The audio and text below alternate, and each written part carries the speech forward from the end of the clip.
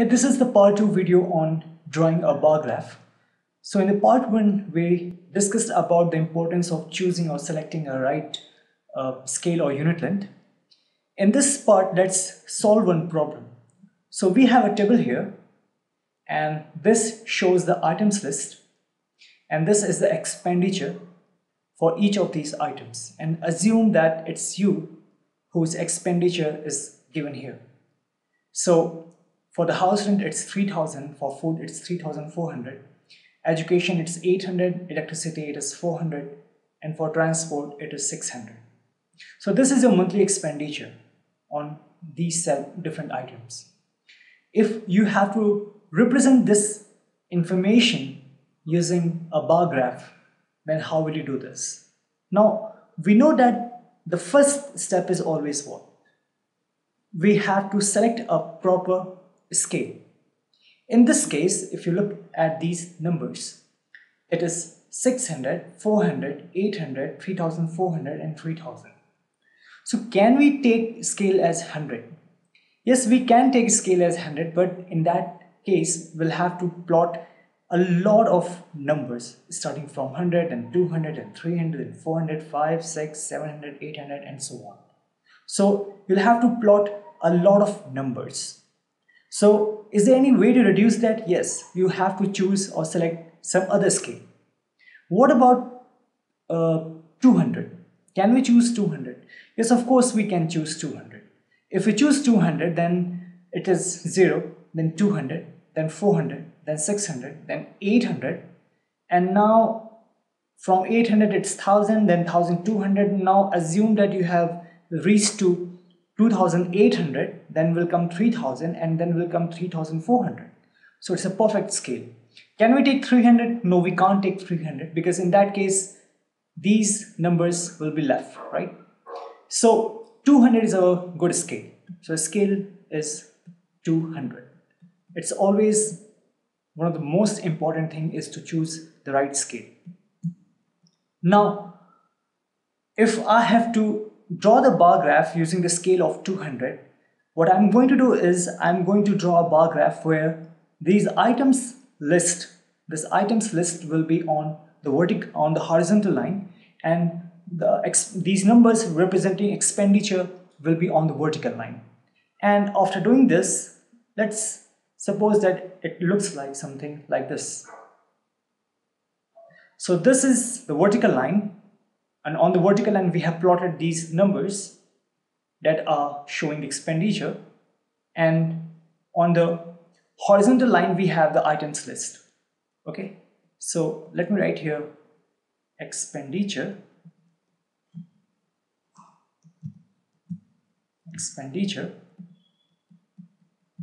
and here this is items.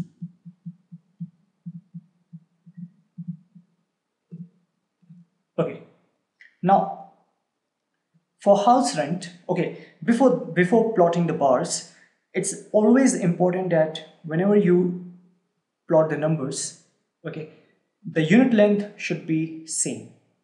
In that case, in this case, I have plotted these numbers or drawn these marks using my rough hand, but not using any scale and all. So it's important that you always choose a scale and in a way that the unit length is always the same for all these intervals. Okay, for this interval should be same as this one, and as this one. And the bars that you will draw should be of the uniform length and spaced, very properly, very uniformly. So in the case of house rent, it is 3,000. In the case of house rent, it is 3,000. So this is our house rent, and this is here where our height of this bar should be. So this is 3,000.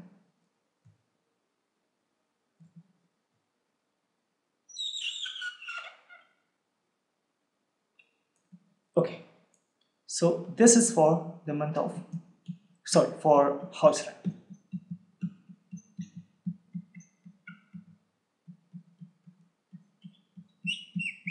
This is for the house rent. Next one, we have 3,400 for food. So for food we have 3400.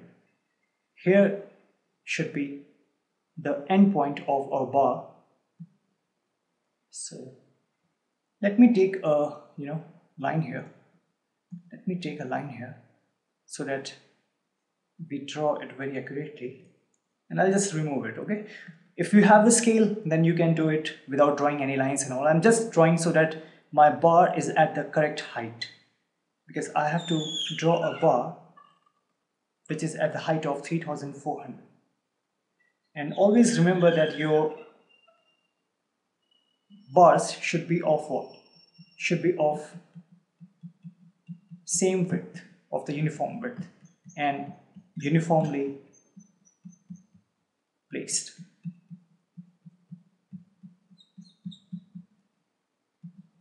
Let me remove for this one. Okay, then for education it is 800. For education it is 800. So for education it is 800. Let me draw, sorry.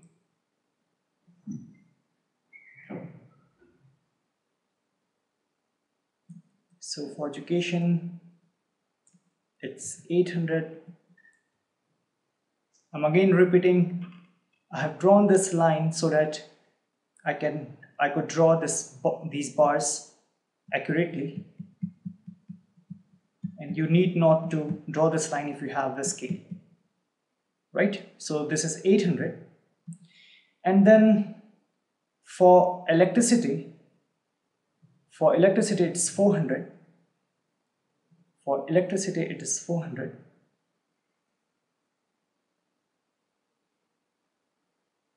For electricity it is 400.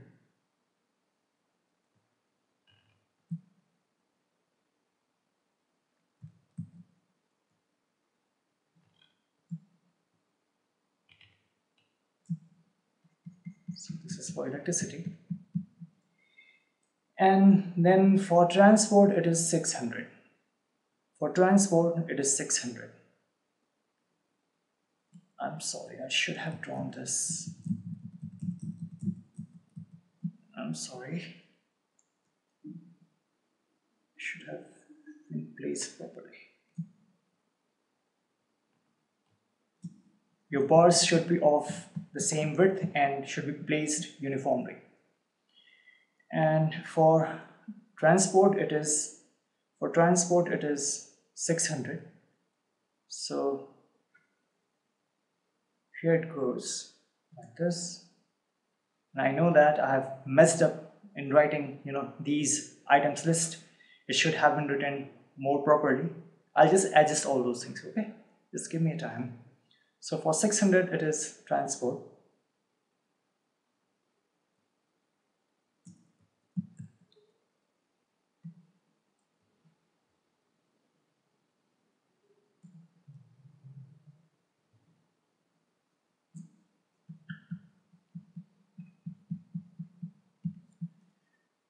Here what I did is that I paused the video and made some uh, adjustments in writing this items list, because the important thing is that your bars should not be only of the same width or the uniform width, but also they should be placed uniformly.